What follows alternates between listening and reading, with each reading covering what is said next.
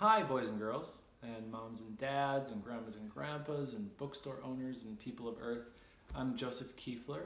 I'm an author and illustrator of picture books, like this one, Beyond the Pond. This was my first picture book, so it's a pretty special book. But I've also made other books like Rulers of the Playground, The Digger and the Flower. I illustrated a wonderful middle grade book called Evangeline of the Bayou, Cave Boy Crush, and I have a lot of other books coming soon.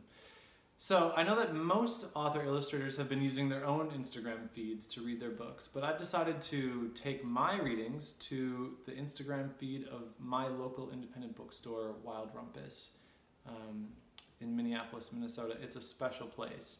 If you've been there, you know. If you haven't, I encourage you to one day, when all this is over, go there and check it out. And I'm doing that because now is a very uncertain time, and small businesses like independent bookstores, they need our help. So I wanted to do my small part to support a place I love, a place that's important to book makers like me, to book lovers like you. So today I'm going to read Beyond the Pond. In future days and weeks I'll read my other books and maybe even share a craft or two. So let's start with Beyond the Pond. Again, this is my very first book, so it's really special. It's the first book that ever found its way on shelves that had my name on it. And I think for that reason I'll always love it, maybe a little bit more than my other books. I love to write dedications, and just to remind you, dedications are the little pieces at the front of a book where the author, well, they're at the back sometimes too, but the author or the illustrator, they point to a special person or two, somebody who played a really important role in the creation of a book. For this one, I dedicated it to Jonah, for showing me what lies beyond everything. Jonah is my first child. He's 18 now, believe it or not, so he's almost a grown man. But when I made this book many years ago, he was a small boy, and he helped inspire the story. He helped me to become a picture book maker in the first place. So my first book got dedicated to him. So here we go. Beyond the Pond by me, Joseph Kuefler. Just behind an ordinary house filled with too little fun, Ernest D. had decided today would be the day that he'd explore the depths of his pond. This dog here looks just like a dog I used to have named Marlon Brando. So in case you're wondering why the dog looks that way, it's because it looks just like a whippet that I used to have. So he tried sticking a stick and dipping a hook and sinking a stone, but nothing touched. My pond has no bottom, said Ernest D. My pond goes on forever. I've always wanted to explore a pond with no bottom. Oh, how exceptional. If you hear some children playing in the background, it's because my children are outside playing right now. So Ernest D. gathered his explorer supplies, stretched 3 times, very important, and prepared to set off. I hope they allow dogs down there, said Ernest D. And with that, Ernest D. dove down between the fishes and the frogs, past the squid and sharks and shapeless things, into his pond forever deep. He dove into lightless stretches and through sunken treasures. I think someone forgot to turn on the lights in this part of my pond, he said. Ernest D. dove farther into his pond than anyone had ever gone before, until, at last, he came up on the other side. I wonder what's on the other side. The other side of his pond was big and raucous. My kids love the monkey with red butt cheeks.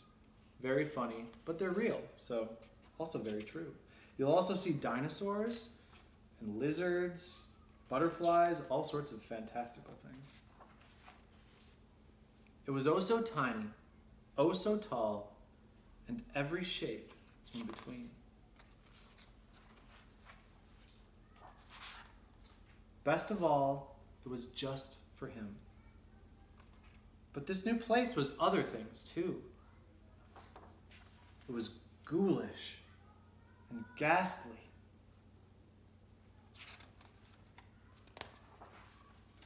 It was all things unimaginable. Pretty scary big hand. But Ernest D. was the bravest of explorers. He battled and brawled until the moon ducked low.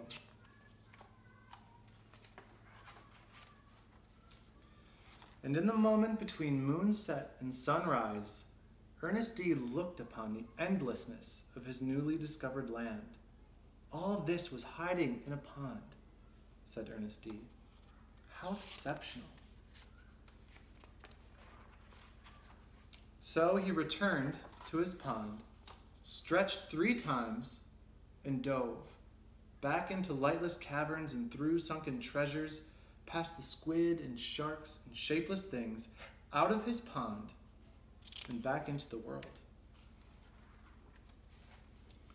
But the world wasn't quite as he'd left it.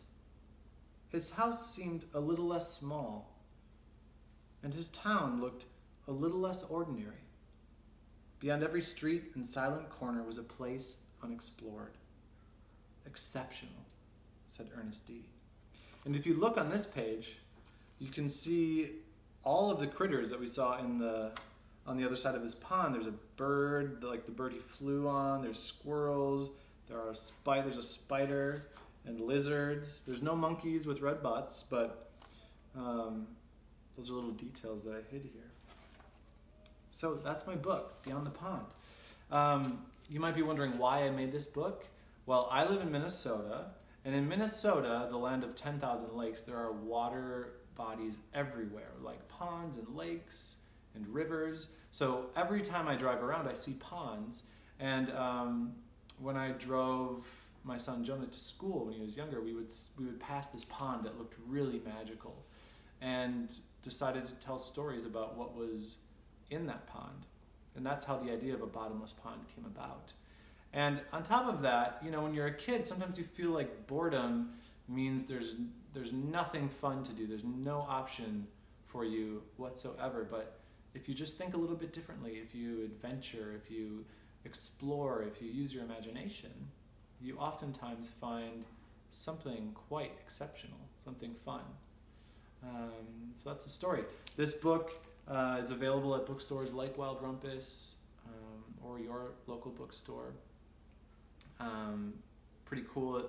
DreamWorks Animation optioned it, which means they're going to try to turn it into a feature-length film. Really exciting for me, even though that probably means nothing will happen, but it's a pretty cool development. So thank you for listening today, and I hope that you support your local bookstores. I hope that you come back for a reading of my other books, and have a wonderful day. Thank you.